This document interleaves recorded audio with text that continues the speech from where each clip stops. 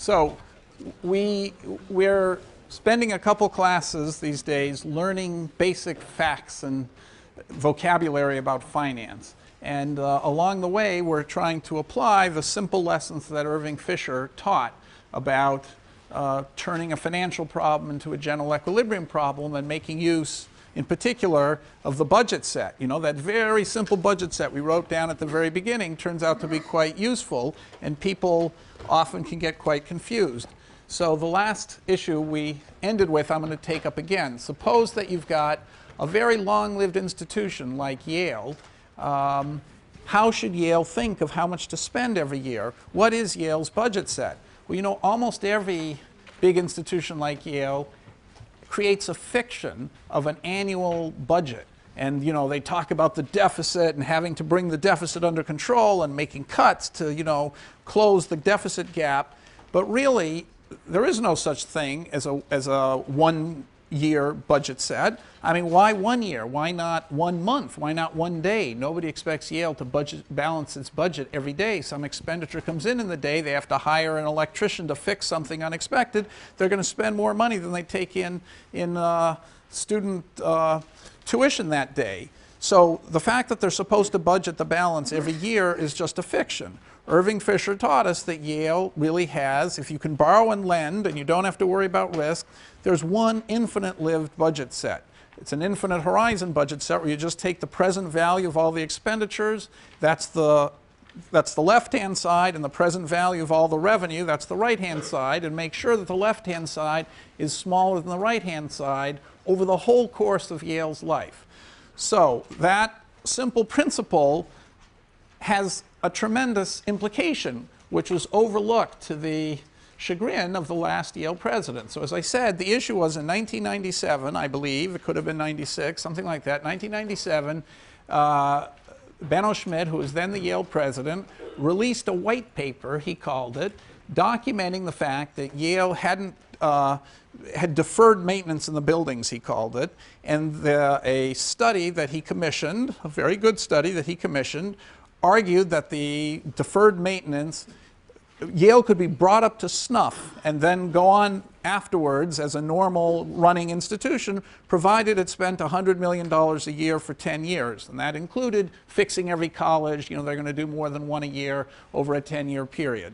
So Yale's total budget, as I told you, was about $1 billion at the time. And then here, all of a sudden, was this $100 million a year expense for 10 years. That's 10% of the Yale budget. And a lot of the costs, you know, you can't change. I mean, you have to have the lights on, you have to heat the buildings. You can't really reduce those costs.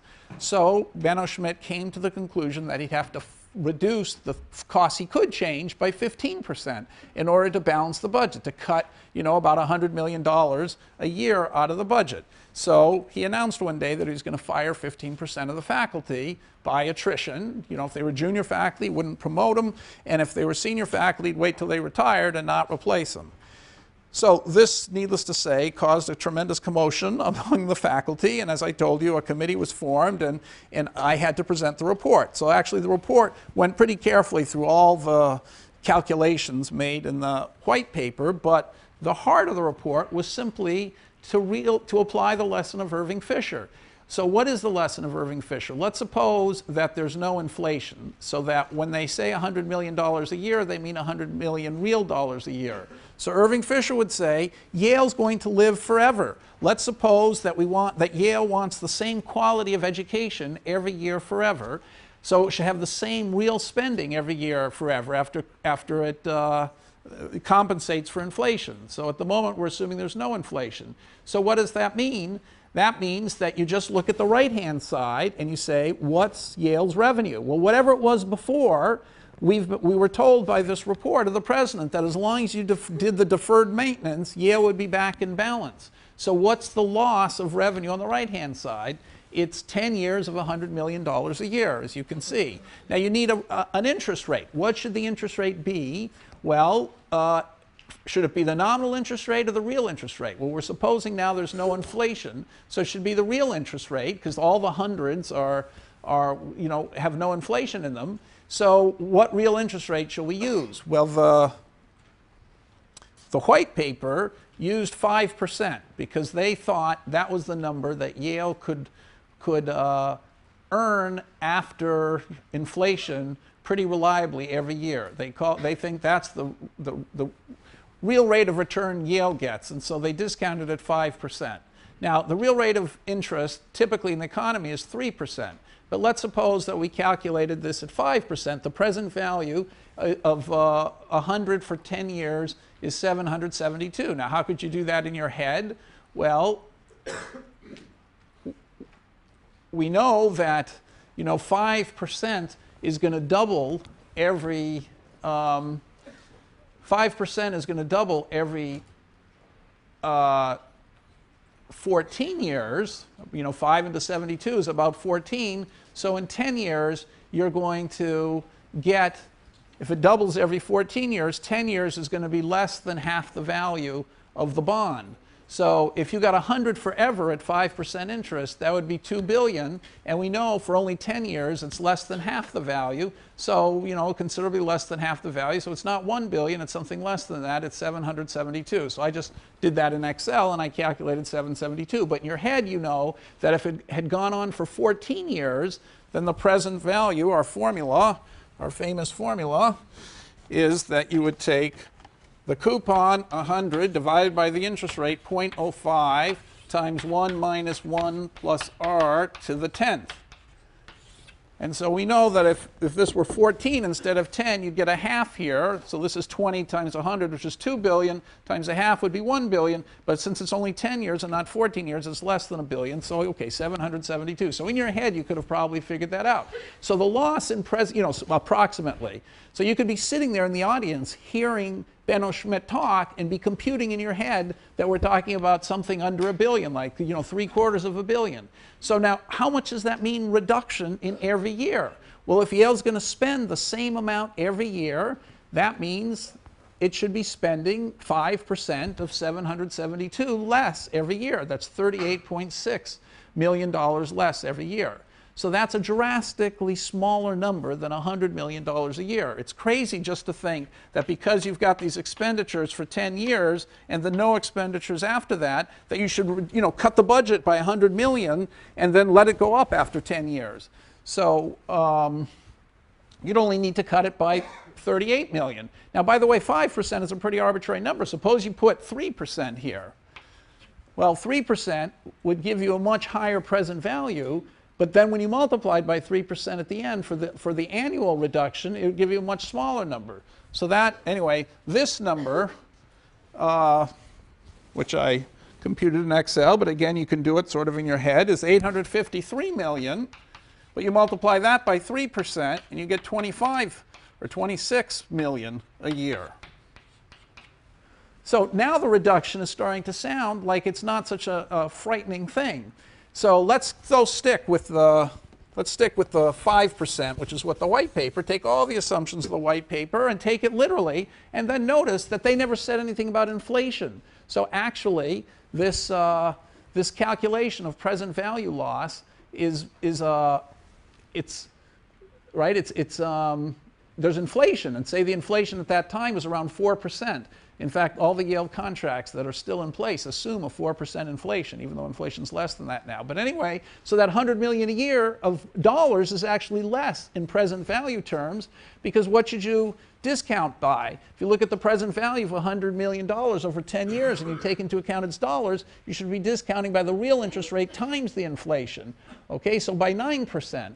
A little over 9, tiny bit over 9%. So if you discount that by 9%, you get 641 billion as the present value, a million as the present value loss to Yale.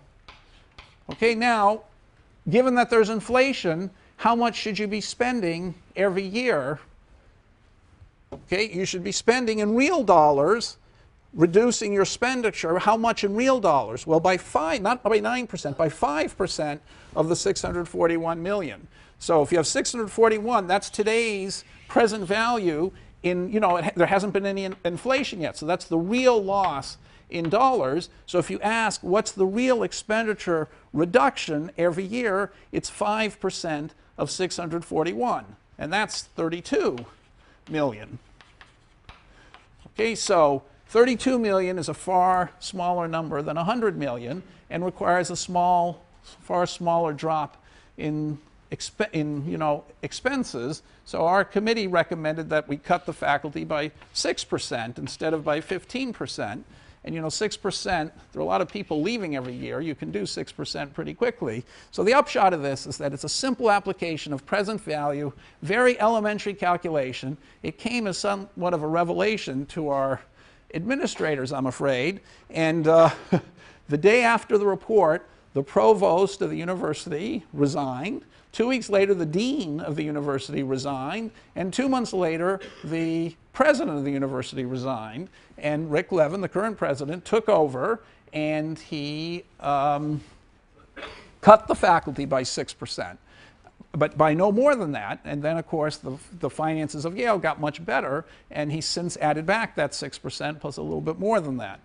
So just to tell you, though, something good about the Yale administration, the provost who resigned that next day happens to be a friend of mine. I've had dinner with him every month for the last 12 years since this happened, and he's never once criticized me or shown the slightest discomfort about the report that basically ended his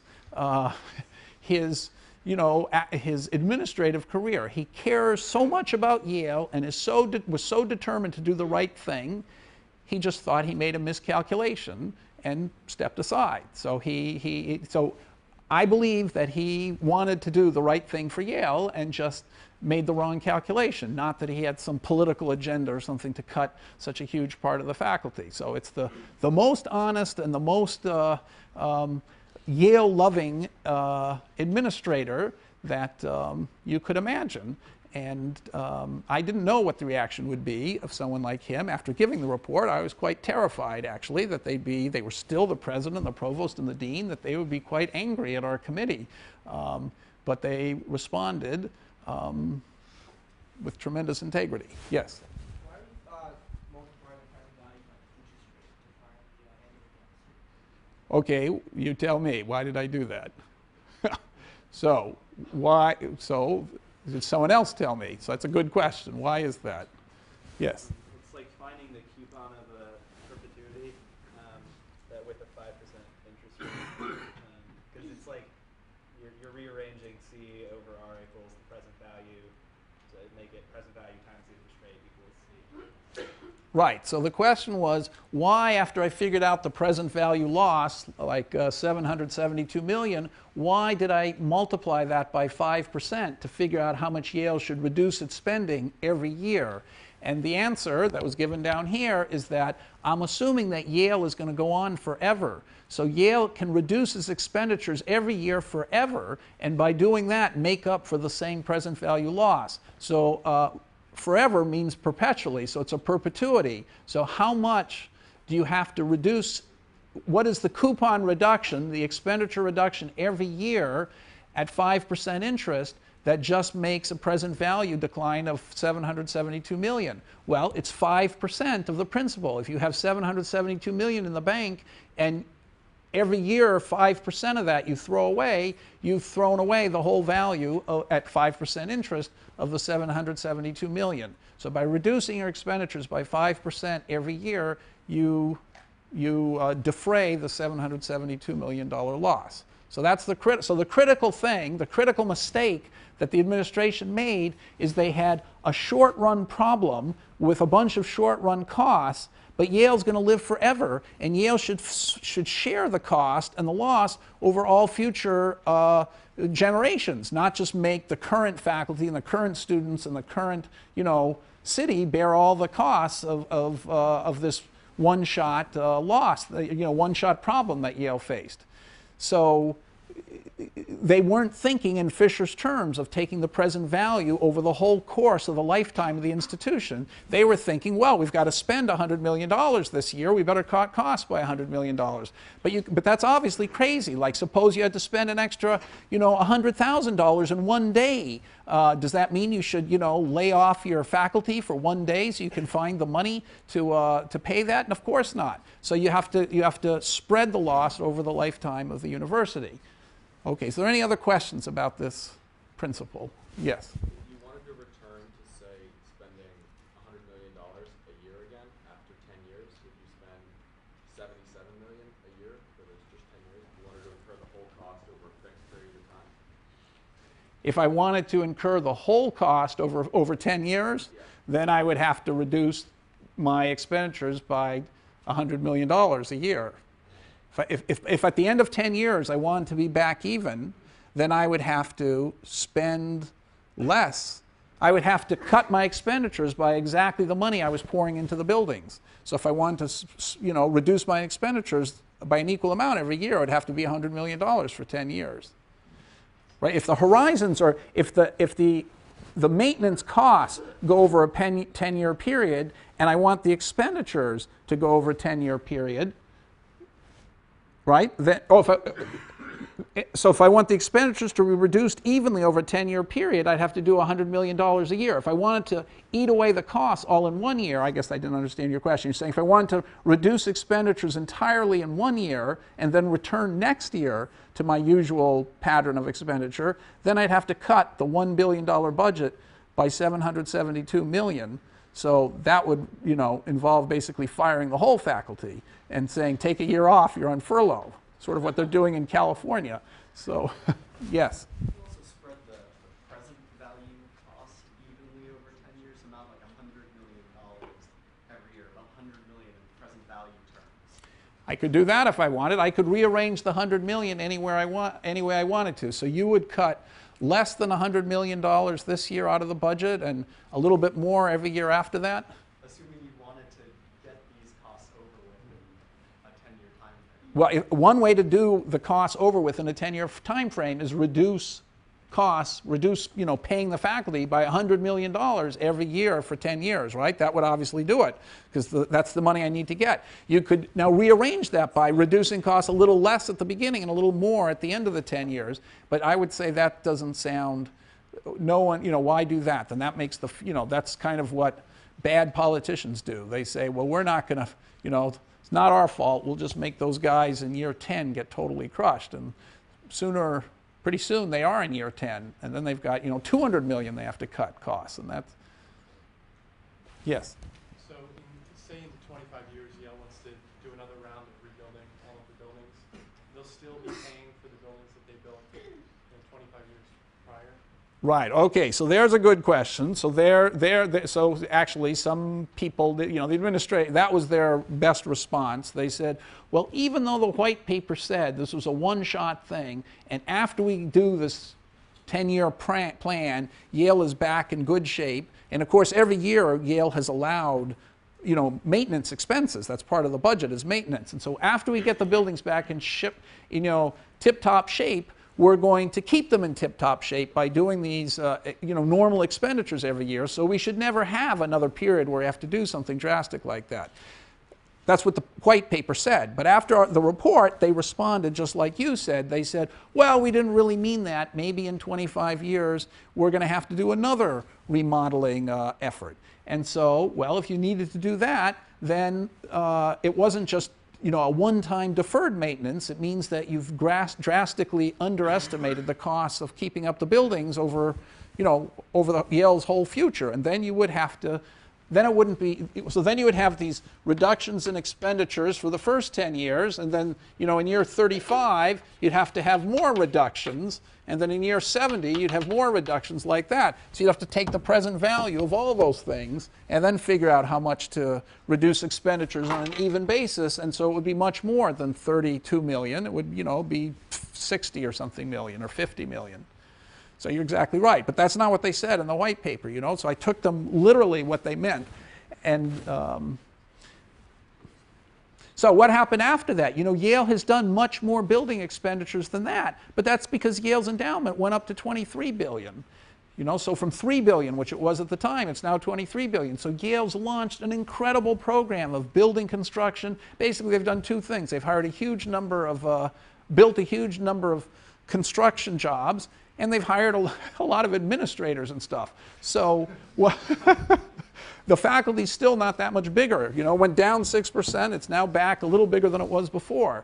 So, the plan to expand the college and expand the faculty hasn't happened yet. So Yale faces another choice now. You know, the endowment went to 23 billion, and then this past year they managed to lose down to 17 billion. You know, 30% got lost. So we're down to 17 billion now. So again, we have the same question. We just lost $6 billion. How much should we reduce expenditures every year? So what's your answer to that?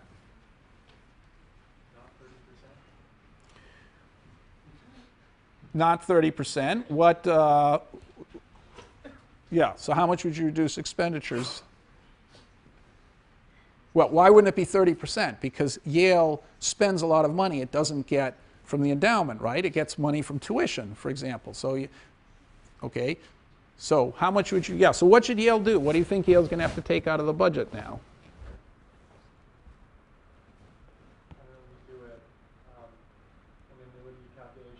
Yeah, and let's say it's still 5% real interest, then what would you do? Present value $6 billion. Yeah. And we assume you're 5% interest. Yeah. And then, So what's that? 6 over 0.05. 6 times 0.05. So what's that? Hard to do these things in your head, right? But what is it?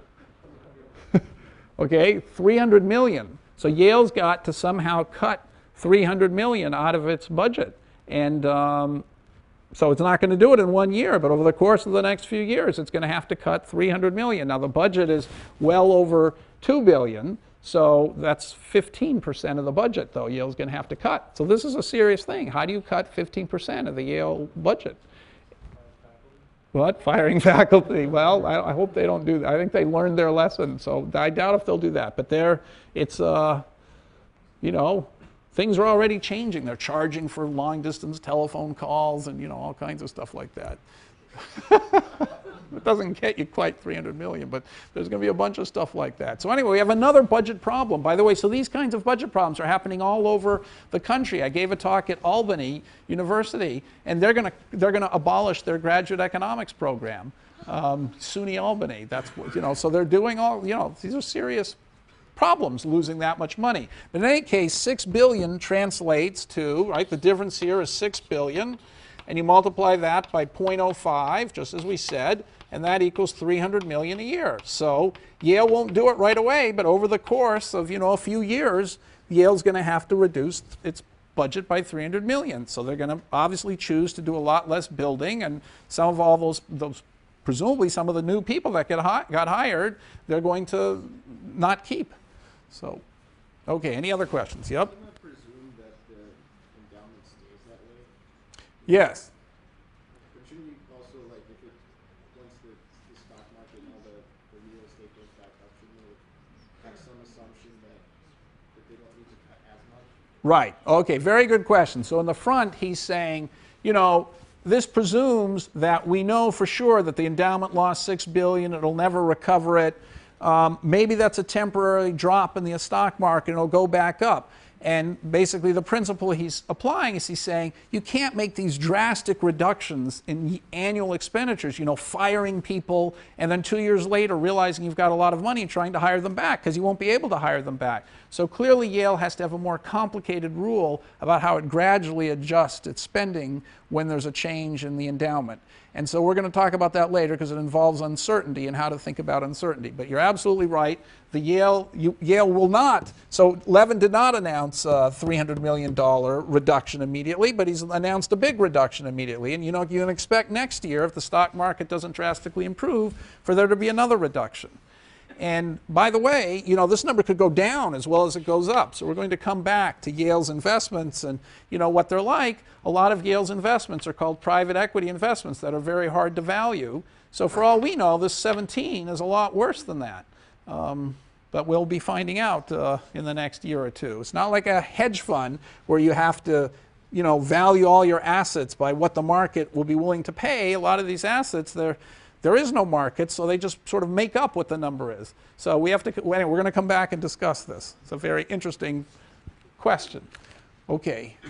All right, so one last thing about this present value calculations, one last obvious thing.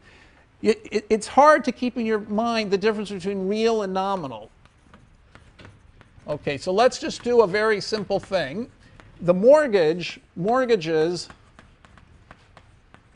are traditionally nominal fixed payments. So you might pay, okay, so for example, $100,000 30-year mortgage at 2.3% is about $4,600 per year. How did I do that so quickly in my head? Well, because I know if the interest rate is 2.3% and you're going to pay it forever, you'd pay $2,300 a year. We know at 30 years, at 2.3%, 2.3% doubles almost in 30 years. That's 69. That's getting pretty close to 72. So maybe it takes 31 years or something to double. So after 30 years, the remaining part of the mortgage is only, you know, the remainder is worth half the mortgage. So you've lost half of the value by only getting it for 30 years. So instead of paying $2,300, you have to pay $4,600, you know. So the coupon over 0.023 times 1 minus 1.023 to the 30th, okay, that's 1 minus a half about. So if this coupon equals 100,000, the payment is going to be, since this is a half, the payment isn't going to be, you know, 2,300. It has to be twice that, 4,600. Okay, so it's 4,600 per year. So if there's no inflation, that means you're making the same real payment every year. Now, what happens if there's inflation? What if inflation goes up? What if inflation goes up? Okay, now what's going to happen to what you have to pay? Well, this is just, okay, how would you figure that out? Well, if inflation is, you know, another 2.3% or something, then you would pay, then the nominal interest rate, 1 plus I, is going to equal the real interest rate times the nominal interest rate times the rate of inflation. Okay, so let's say this is 1.023 and this is also 1.023, so that's 1.04, a little bit more than 46, almost, you know, a little bit more than 46. So you know that the interest rate the mortgage companies are now going to charge is going to be 1.046. So the 4.6 is going to be the mortgage interest rate, and so you can figure out by the same calculation what the coupon's going to be. So what's the coupon going to be? Well, if you're, you know, instead of doubling every 30 years at 4.6%, it's going to double approximately every 15 years. So this is going to be doubling twice. This is a quarter. So this will be 3/4 here. And so if you multiply, you know, everything 2,300 a year times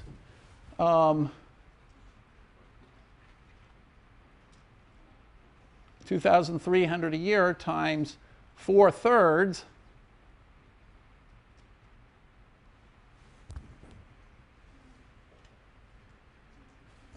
am I doing the right calculation here? I'm telling you so it's so easy to compute in your head. And meanwhile,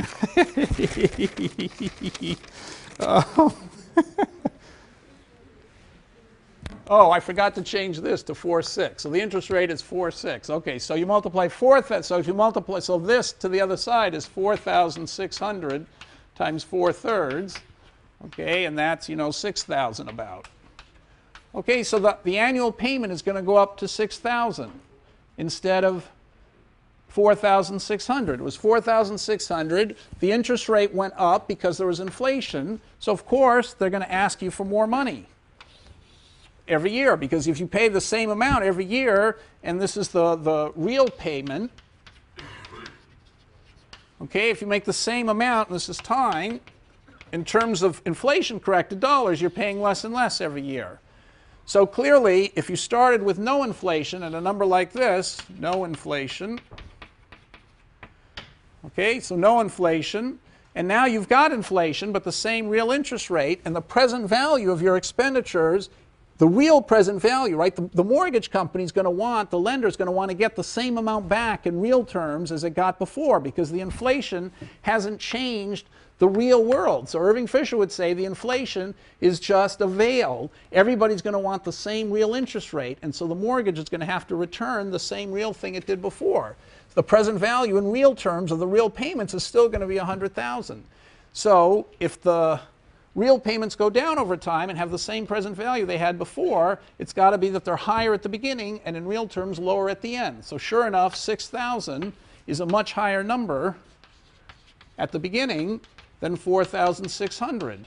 So of course, when inflation went up, and everybody knows it's up, the mortgage companies are going to ask for higher annual payments, so it'll be 6,000 a year instead of 4,600 a year. But now if you inflation correct that, the 6,000 every year is going to be a less, in terms of real goods, less and less every year. But the present discounted value of this thing has to be the same as where you started. So the effect is the young borrowers are going to be spending a lot more in real goods when they're young and a lot less when they're old. So inflation has an unfortunate impact on mortgages quoted in nominal dollars, that it makes the repayments happen earlier. So the young who have less money are having to pay a huge amount. And when they get old, the inflation's so high that that same $6,000 is practically nothing. So when they're 50 and 60, they're paying practically their peanuts to them. But when they were young, it was really a hardship. So there's a big problem with nominal mortgages, which is that in inflationary times, it kills the housing market. Fortunately, we're not in inflationary times. Okay, any questions about that?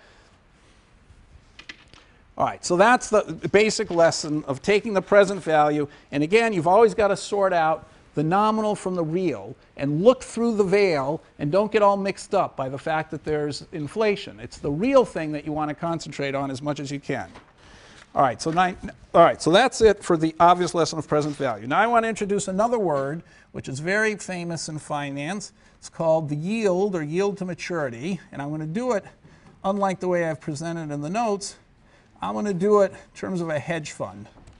Okay, so if you can see this, okay, so yield, the next topic, or yield to maturity, is a way of trying to compute one number that summarizes how good a bond is, or how well a hedge fund is done. So I think the more interesting case, and the less obvious one, is to start with a hedge fund. Okay, so now how do you measure how well a hedge fund's doing, or how well it's done in the past? Never mind, how well it's done in the past. We're going to spend a lot of the course talking about this in various ways, but the first way to do it, it involves yield to maturity. So let's see why the problem is a little complicated. So I imagine that there are 3 investors in this hedge fund. Okay, so every year some of the investors are going to decide what to do, and they're going to decide whether to withdraw money. Here's investor 1, maybe he's going to withdraw money. The hedge fund's just beginning, he's going to put in $100. The other 2 guys haven't done anything. Okay, so now the hedge fund, before this guy put in his money, had nothing. It's just beginning. He's put in his $100, so the hedge fund's got $100. Okay, so that's it. So I'm imagining, these all happen, they usually happen quarterly or annually or something. They don't happen every day. There's a fixed moment at which everyone deposits their money. So let's say they happen annually. The guy puts in $100 at the beginning of the year. For the rest of the year, nobody can do anything. They can't take money out. They can't put money in. So the hedge fund, let's say, manages to put the $100 to work and finds a 7% return. Okay, so it's now got, the hedge fund altogether has got $107. So let's just go to the hedge fund altogether has the hedge fund had 100 after these guys, because only one guy put in money, and now the hedge fund's got $107. Well, that $107 is all the first guy's money, because nobody else has put anything in. He still owns it. Okay, so far the hedge fund got a 7% return. Well, now the next year, okay, we're now at the beginning of year 2, our first investor thinks to himself, well, they did fine, 7%, not great, but, I'm okay, I'm not going to do anything, won't take any money out or put any in. A rich second investor puts in $1,000. and another guy puts in 200. Okay, so now what's happened to the NAV of the fund? Well, the first guy, he's, at the moment they put in the money, the first guy still has 107 in his, first guy still owns 107 of the dollars. The second guy's now got 1,000 in the fund, and the third guy's got 200 in the fund. And the hedge fund now has 1,200 plus the 107. That's 1,307. That's how much money is in the fund. Okay, so that's at the beginning of year 2. If you're still following this, if you're not following it, interrupt me. Sorry. So what happens in year 3? In the beginning of the next year, year 3? Well, let's say our guy. So the fund, the hedge fund makes money, and this time it made 3%, a less good return, only 3%. God, it's all on film. I'm glad that's going to live for posterity. Anyway, 3% return. Okay, and so the hedge fund, which started at 1307, ended the year at 1307. Now, by the end of this next year, it's made 3% on that, so that's it's up to 1346. Okay, so $39, 3% on 1,300, so 1346. Now, of that, who's got the money? Well, our original guy, okay, he's now made, everyone made 3%. So his 107 turned into 110. The second guy's got 1030 in the fund, and the third guy's got 206 in the fund. Okay, and the total fund is, 1346. Now, let's suppose that our guy, this is the beginning of year 3, our first guy says 3%, that's a terrible return. I'm taking my money out. I've had it. It's $110, that's what I have. I'm taking it out. Okay, so, and no one else does anything. So at the end of the year, now he's down to 0 and everybody else is where they were. Okay, and the hedge fund thing has gone down a little bit. Well, now next year, the thing does even worse. It makes a 0% return. Okay, so everybody's money is just the same, except that the second guy decides, this is really getting lousy, and he takes half his money out. So this is taking half his money out. What was his money? He was, 1112, and half of that is 556, so he takes half of it out, leaving half behind, and that reduces, in the column on the right, reduces what the hedge fund's total cash is. But now the hedge fund has a great year, and it makes 50%. Okay, and having made 50%,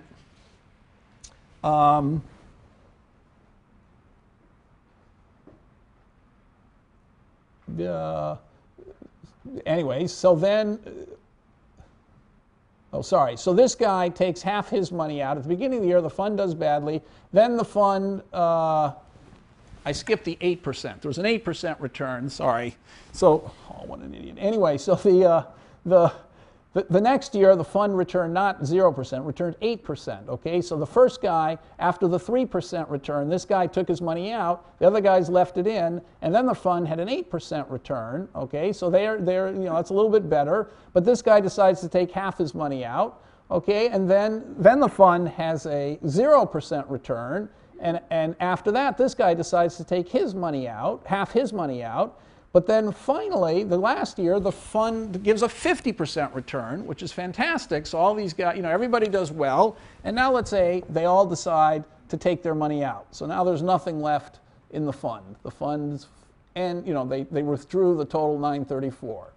Okay, so what I've done here, just to summarize it, is every year people are putting in money or taking out of money at the beginning of the year. You can never take out more than you have, or you can put money in. The fund earns returns over the whole year, and then people again decide to take money out or put money in, and then the fund earns a different return the next year, and eventually the fund, returns all the money, or people withdraw all the money.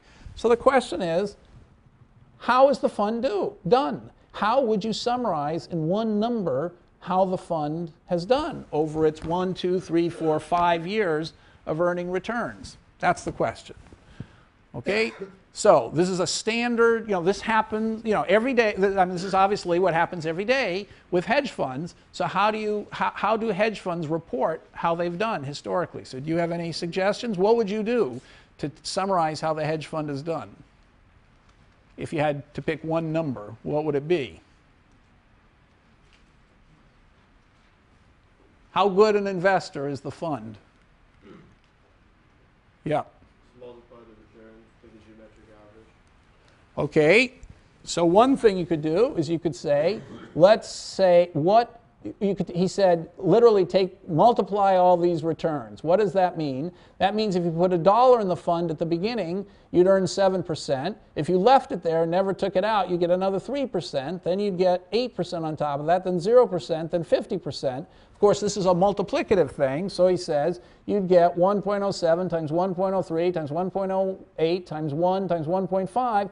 Multiplying all that would give you the number of dollars you'd have at the end of 5 years, given that you put $1 in the beginning and never took it out. And if you wanted to annualize that, he said, take the geometric average, the fifth root of that, and that's the constant rate of return that would have given you the same amount of money at the end that you would get by having left $1 from the beginning in the fund all the way to the end. That clear to everybody? That seems like a logical thing to do. Okay, that's what money hedge funds do. In fact, that's the number they tell you. Now, why might not that be a great number? Did everyone follow what his suggestion was? So, by the way, his number is going to come out to be, well, I don't know. Anyway, it's going to be some number. We could do that. In fact, it wouldn't be that hard to do. Let's just do it.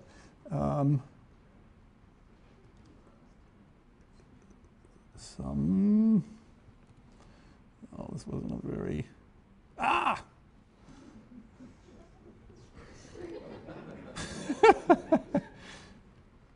about equals, oh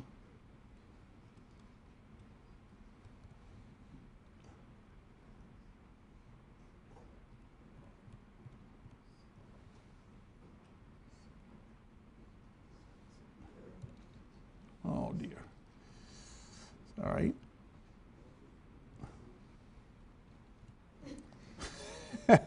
Circular reference, okay. Equals sum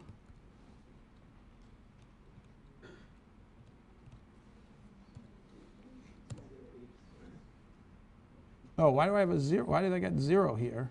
Oh, because I'm trying to multiply these. I'm adding instead. Okay, so equals, I'll just have to do it one by one. That times the next one, times the next one. There's obviously a much faster way of doing this. Times the next one, times that one, enter. Okay, so that's what $1 would have gotten you if you put it in and kept it to the end. And now he's saying take this to the 5th power. So I'll take up this 0.2, enter. Okay, so 12.2%. All right, now why isn't that the right number? Why might you think there should be another number? What's another number? What's the matter with that? Way back there. It's grossly inflated by that last year's 50% return. So Well, is it grossly inflated? But why is it grossly inflated by that? there are going to be lots of years where it doesn't do that. That's true, but you've taken that into account. So the years where you didn't do that well, like the 0% return, that brought the average down. So why is that a problem exactly? Yeah, it's averaging the good years with the bad years. So, yep. As far as a measure of past performance, it doesn't take into account that after 3 mediocre years, a lot of the money was removed from the fund. Okay, that's the crucial thing. So I didn't do extreme enough numbers, but let's the crucial thing to take into account is that suppose you have a fund that starts off, many funds, like my fund, started off with very little money, but we did it at the right time because we knew that was a good time. You're going to see when the leverage cycle we talk about, it was at the bottom of the leverage cycle, just like this past year. We're up 30% this year. So at the bottom of the leverage cycle, you're going to have a great year. Of course, we hardly had any money because the fund was just starting. And so we made 50% the first year. Okay, but then everybody said, oh, these guys must be geniuses. And they poured a huge amount of money into our fund. And let's say the next year we did 10%. Actually, we had another great year the second year. But let's say that we did 10% the second year. So young man in the front is saying, you know, you made 50% on pennies and then you made 10% on a gigantic amount of money. It isn't right to take, you know, the average of 50% and 10% because almost all the money that you managed you made 10% on, not 50% on. That's his point. Okay? So how would you deal with his point? How could you figure out a way of computing the right return to compensate for the fact that some years you have a lot more money at stake than you have other years? Yes? Take a weighted average. Well, how would you take the weighted average? Sounds a little complicated. That's what I'm going to do, but it's not immediately obvious how to do it. So anybody, so I wouldn't have expected you to be able to answer that. You're right on the right track. So anyone have anything else to say? Yep.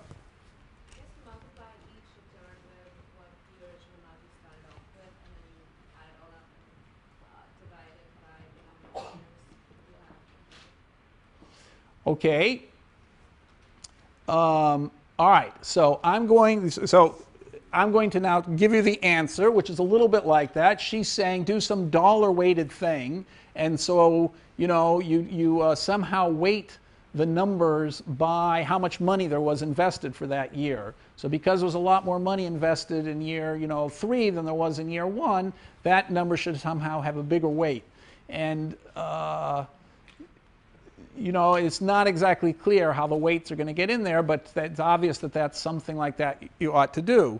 So here's the mathematical solution that the internal rate of return or yield gives.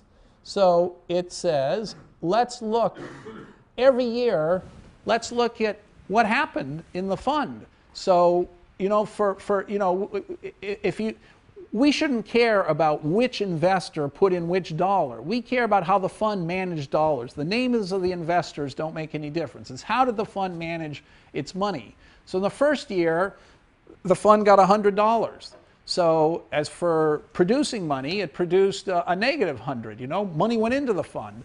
That was the one guy invested it. We don't care who it was. The total that went into the fund was 100. The second year, 1,200 went into the fund. Those are the second two guys. The third year, 110 came out. That was the first guy. The fourth year, 556 came out. That was the second guy. This is the beginning of the fifth year. The third guy took out $155, and then the last year, the second and third guys took out everything that was left. So from the point of view of money creation and use, this is every year what went into the fund and what came out of the fund, the net inflow out. Okay, so there are a bunch of numbers. Now, the question is, so the one number summary is, what rate of return, it's called the internal rate of return, which if you discounted all these numbers, what would Fisher say if you discounted all these numbers? If you had to use just one interest rate, Fisher would say, what's the present value of these cash flows? Well, if the interest rate was 0, you just add up all the numbers, and you're going to get a big positive. If the interest rate is infinity, then that means that after the first year, you're discounting everything to 0, and you're going to get negative 100. So you could say, what interest rate could you discount all the cash flows at to produce 0? That would be like saying, at that interest rate, all the fund has done is rearranged its money. It's taken money in and put money out, but at that same constant interest rate, the present value is 0. So it's basically, it's allowed you to trade money across periods at this internal rate of return, the interest rate which makes the present value 0. So if you guessed, so 10% turns out to be the right number. So if you discounted things by 10%, you would take, you see what the formula is, you take the inflow and you discount it by 1.10 to the first power, and this you discount by 1.10 to the second power, and this by, the inflow, the net outflow, I guess, which is 110, you discount by the third, 1.10 to the third power, etc. You keep discounting by that. Okay, and you get all the discounted net flows, you add them all up, and you get practically nothing. That's adding them up, and this is taking the square, and I use solver to figure out what the right discount weight was to make all this 0.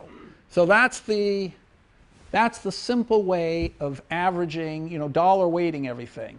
You don't care about who the people are. You don't care about whether one guy's putting money in and another guy's taking it out at the same time. You just care about the net. And if you've got a bunch of net numbers, that's the net outflow, and you're trying to say what's the single rate of return, the idea is to say at what interest rate, if there were a bank paying an interest rate and all those things discounted gave you 0, that would be like saying the fund is functioning just like a bank. No matter when people put the money in or take it out, they're always getting this rate of return, which is 10%.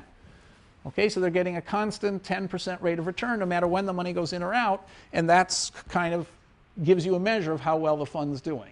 Okay, so that's the internal rate of return. It says, or the yield to maturity, it says take the net cash flows every year, find the number which when you discount at that number, you get present value equal to 0. Okay, so it's 10%, which is a different number from 12%. Now, before we got the geometric average at 12%. Now, very typically, this is the case, that this internal rate of return is lower than the dollar return from putting the money in at the beginning, assuming the fund doesn't just collapse and go to 0 at the end. So why is that? For funds that have survived, typically that number, 12%, is higher than 10%. Why would that be? What does that tell you about the world? Oh, someone who hasn't, well, go ahead. That it's easier to make money with a smaller amount of money? It tells you that, and why, and how is it that the hedge fund, okay, it could tell you that. It tells you that the hedge funds are doing better when they have a smaller amount of money than when they have a larger amount of money. Exactly. You've concluded that it's easier to make money when you have a small amount. What's another possible explanation? Yep. People are going to invest a lot after a big year in the second age. Right. I think that's the reason. The reason is that people pour money into hedge funds just after they've done incredibly well, and they keep pouring money in, and then eventually there's a blow up. And so when the blow up comes, the hedge funds have zillions of dollars, and they're losing a lot of money, and then then everybody pulls their money out, and that's when the cycle is going up, and all of a sudden the hedge funds have these huge returns again, but they hardly have any money. So, okay, any other questions about this? All right, so internal rate of return is the way to, is a way, we're going to see that has many shortcomings, but it's a way at getting at the idea, as several of you have said, that you can't just take the geometric average, which is what every hedge fund like ours always produces. That's the number we tell everybody because it's a better number than the other one. So the internal rate of the geometric average of the returns are, if you're an investor who puts $1 in at the beginning and leaves it there forever, what's your geometric average of all your returns? That's not a good reflection of how the hedge fund's done necessarily, because some years the fund had a lot of money to work with. And so the average dollar didn't do that well. And now there's a question about how should you measure the average dollar. And I've given the internal rate of return. There are actually other formulas you could give. This one isn't, this is the most famous one. Okay, so, all right. Now let's see how this internal rate of return is used all the time on Wall Street. By the way, if you're not following what I'm saying, you should please interrupt me. Okay, so what if you took a bond, a simple coupon bond? Okay, well, a simple coupon bond, what is a simple coupon bond? The yield to maturity of a simple coupon bond. I'm now on this lecture called yield. What is the simple coupon bond? A simple coupon bond pays the same coupon every year and then pays the principal in the coupon at its maturity. So the yield to maturity is going to be the price, which is like a negative payment, okay, such that if you knew the price, suppose you knew the price of this bond, okay, if you knew the price of the bond, okay, and so the bond is promising all these payments, how good a deal is that? Well, how good a deal it is, they would say, is you simply take this first negative payment and all these positive payments and find the unique interest rate, which when you discount it will give you present value of 0. And so if this is a coupon bond, say paying 7%, say the face is 100, it pays $7 forever and 107 at the end, and the price is 105, what do you think the yield to maturity is going to be? Is it going to be Or can you say anything qualitative about it? Suppose it's a 7% coupon bond, face of 100, 10-year bond. No one thinks that it'll default, but its price is 105. What is the yield to maturity in that case? Do you suppose? Just a vague guess. I just want a qualitative number. 6.7. Okay, that's qualitatively wrong. Well, it's not qualitatively wrong. No, it's qualitatively right. It's just not. Okay, it could have been better, but okay, so he's right. So what if the price were 100? What would the yield to maturity be? 7%. That's obvious, right? So if the price of the bond, if it's a 7% coupon bond on principal on face of 100, and its price is 100, price equal to the face, then obviously the thing that discounts you back to 100 is going to be 7% interest. So if the price were 100, the yield to maturity would just be 7%. But I told you the price was 105, which is a lot more expensive. So it's a bad deal. So it's not going to be as good as 107. So it's not going to be 7%. And he said 6.7. Okay, so I think it would be a little worse than that, but that's qualitatively just what I asked for, something worse than 7%. Okay, so who said 6.7%? You did. Okay, so Just took the price of the bond over the coupon payment, yep. and that's 6.7. But that's not the yield to maturity. That's just That's okay. So that's another number. Okay, that's called. Okay, so let's okay. So does it? Okay, so I'm going to come back to your question. It's a good question. So do you see that the price? Do you all see that if you measured the yield to maturity on this bond?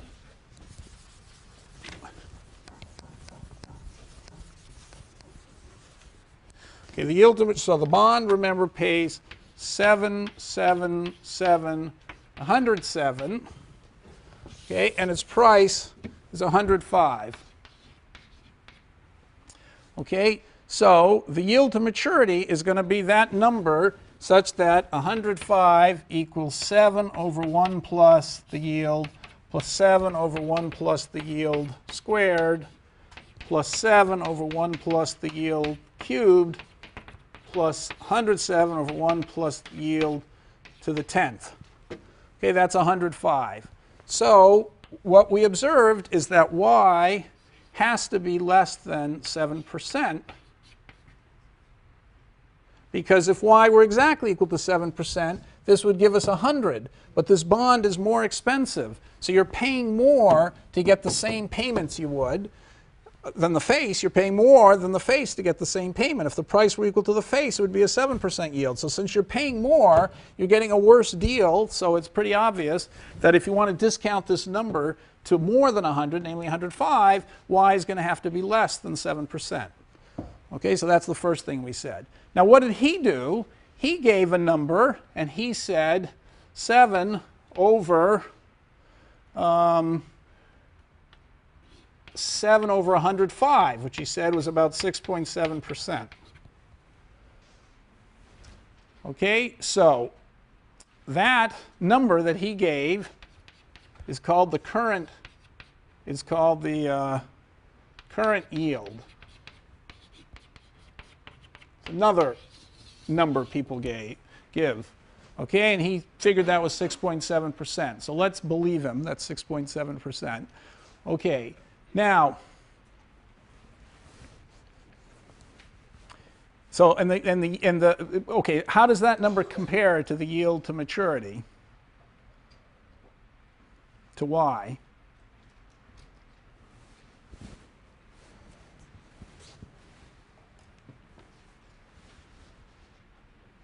Well, we could compute this out on Excel, since I'm doing so brilliantly at it now. Okay, so we could go, 7, 7, 7, 7, 7, 7, 7, 7, 7, and 107. Okay, those are our payments. And then we could try some yield to maturity, internal rate of return. Internal rate of return, and let's call it, let's guess, 1.067. Okay, And now we'd say that the present, the cash flows is going to be this, is going to be the left. Oh dear, I have to number things. So again, there's probably some clever way of doing this. So this will be, forgot to write the year. Okay, Control X.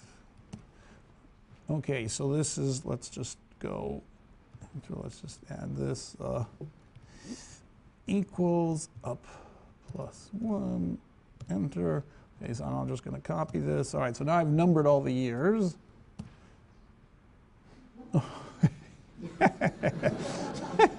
Equals up plus 1, enter, and now Control copy.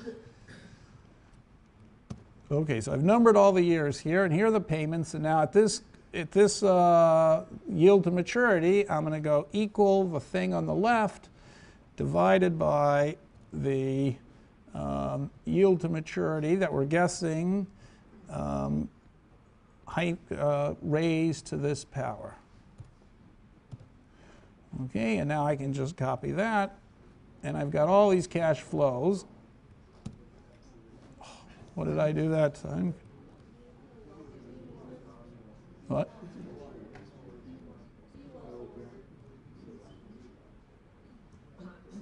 Control copy, sorry.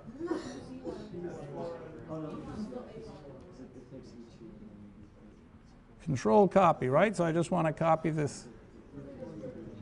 Oh, I see. Yeah. Right. Okay. So I have to, here I've got you're right. So I've got a, okay, so there's a trick here, which I forgot, which is that the discount rate, the internal rate of return E, I've got to put a $sign, $E, $1, so that way it remembers the spot. Okay, so now when I copy it, it's going to remember that. Okay. What's B1? Oh, B1, thank you. So there are two mistakes. B1.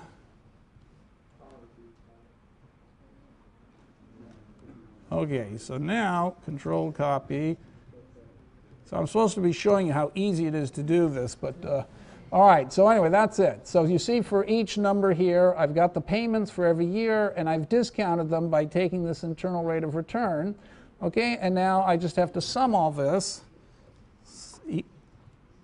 Equals sum, parenthesis,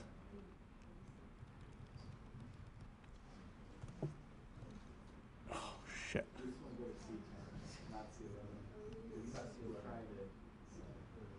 I'm trying to sum it, you're right. So C, okay, so here equals, I want to sum all these.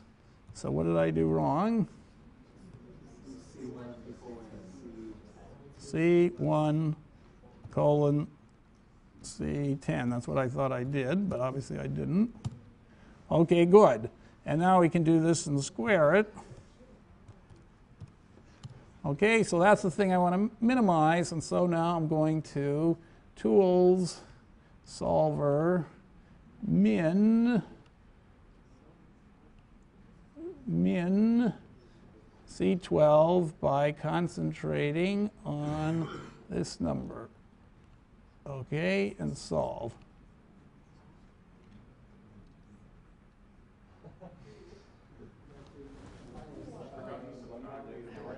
All right, what did I do?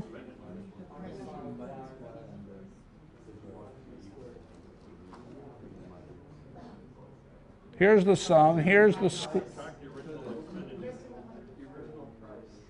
oh, the original price. Aha. Thank you very much. Okay, so we need the original price with 105. Very good. So I see that preparing this would have helped. Okay, so here's the sum. So we just summed all these things. Okay, and here we're going to all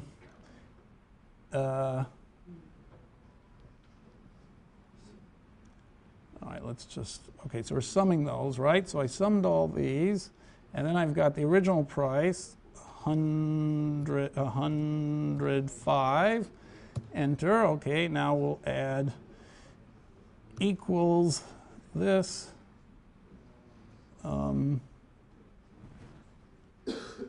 plus this. Okay.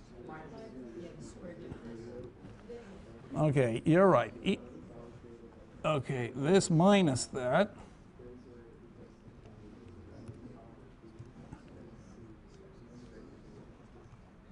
Okay, and now we want to square this, equals up squared, enter, and now we'll do solver. Hopefully there isn't another mistake.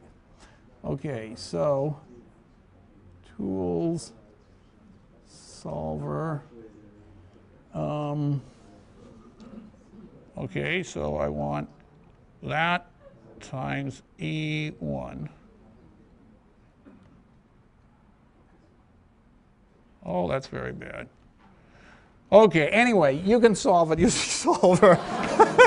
And it's extremely simple to do. And a child could learn how to do it. Okay, so we get solver and we solve all this. And you should be able to use Excel with no problem at all. So, okay, so the question is, what are the relationships between the current yield and the yield to maturity? And suppose there's some actual interest rate. So there's an actual market interest rate.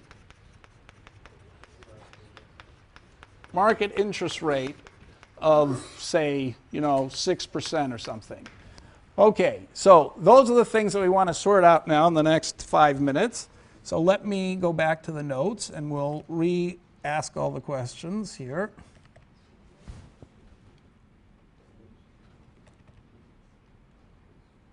I see that solver I've broken.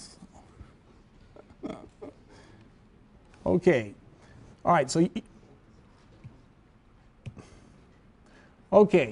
let's suppose that there were an actual interest rate in the economy. Then our bond, the bond that was 107, if the actual interest rate was, say, 6%, okay, the price of the bond would be more than 100. So some price, which will be the present value, will be greater than 100, obviously, because it's paying. If the interest rate's only 6%, this is giving you more than 100. Now the current yield is 7 over the present value. Exactly analogous to what he said. Okay, so if someone calls you on the phone, you haven't gotten these calls yet, but when you get older, you'll get, unless they're screened now, so it's harder to get these. But it used to be a few years ago, you get called on the phone quite often, and somebody would say, he's running a bond fund, and the bond fund is really doing great, and he wants to tell you that the bonds they have in the fund last year paid a current yield of 7 over the present value, which is much bigger than the interest rate of 6%, and therefore you should buy his bonds. Okay, now, what can you say about that? Suppose somebody tells you there's a market price for the bonds, okay, which we know is the present value at the interest rate of 6%, and he tells you that, look at the market value I got last year for the yield I got, the current yield I got on these bonds. The present value was, some number bigger than 100, but I take 7 over the present value, and I get something bigger than 6%. At your bank, you're only getting 6%. So therefore, you should invest in my fund. So why is that? I mean, is that a good argument to invest in his fund? Why not?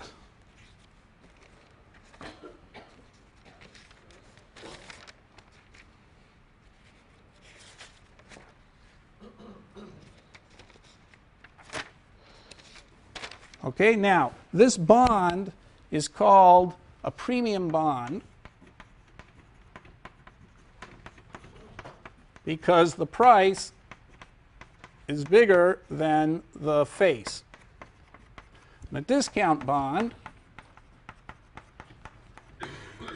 means the price is less than the face. And a par bond, the price equals the face. So, just because a bond pays a coupon of 7, it may be when the bond was issued, everybody thought the interest rate was going to be 7% forever. So that's why they picked the coupon of 7, so that the price when they first issued it would be equal to its face value. But you know, maybe the next day, so it's still a 10-year bond, practically no time has changed, but unexpectedly the interest rates fell to 6%. If you take the same coupon bond paying 7 all the time at 6% interest, its price is obviously going to go up in the market because everybody is going to discount the 7s not at 7% but at 6% and get a number that's bigger than 100. Okay, so you're going to have to pay more for the bond because the present value is higher. However, people who now will try and market the bond, they're going to tell you, well, look at the market price, whatever the market price is. So this is the current yield is the market price. Okay, they'll say, look at the market price. This is what we bought the bonds for. You know, I'm a fund. I went out and bought these bonds for present value, you know, and I now look at the price I paid, and I got $7 for these bonds, you know, this year in income. And 7 over the market price of the bond is bigger than 6%. So I was doing a great job. You should invest in my fund.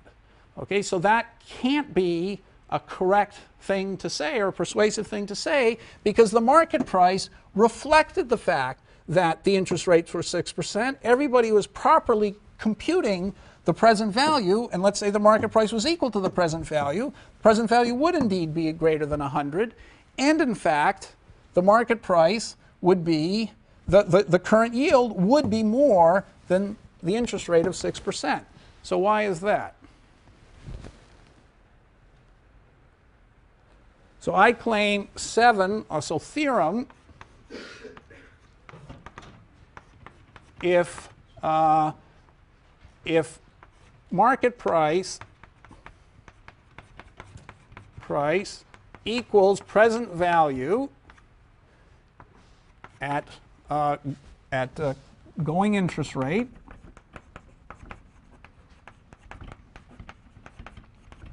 then the current yield on a premium bond is always greater than the interest rate.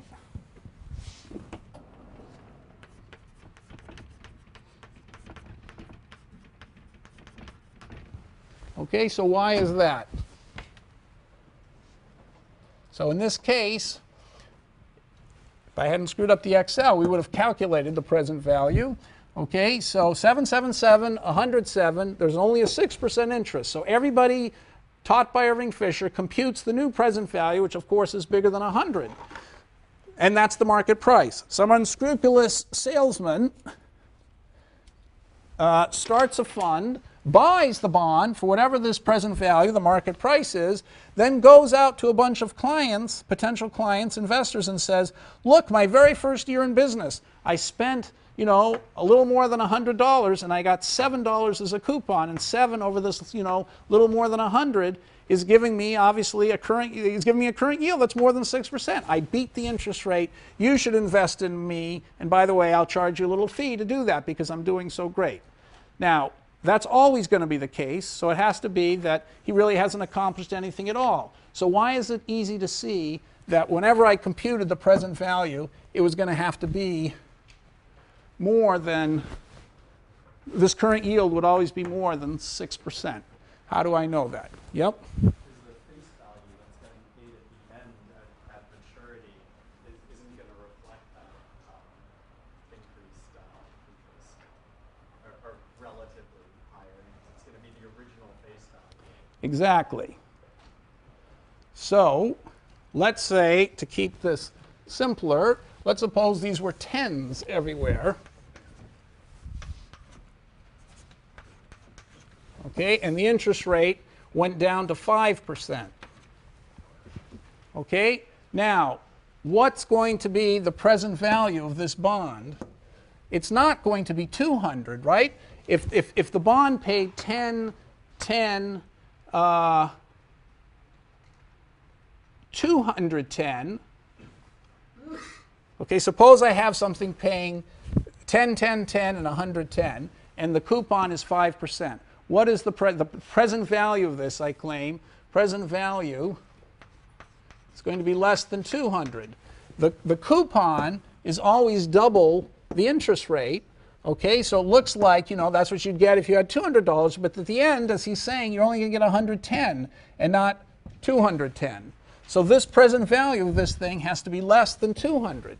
Okay, so if you double the coupon, if you halve the interest rate was originally 10% here. If you cut the interest rate in half to 5%, it looks like your annual coupon is double the interest rate. But at the end, you don't get a principal that's double the original principal. All you did was double, relative to the interest rate of 5%. The coupon's twice as big as you'd normally expect, but the face isn't. So therefore, this has to be worth less than 200. If it were 200 at 5% would give you 10, 10, 10, 10, 10, 210. Okay, but this gives you 10, 10, 10, 110. So obviously the present value is less than 200.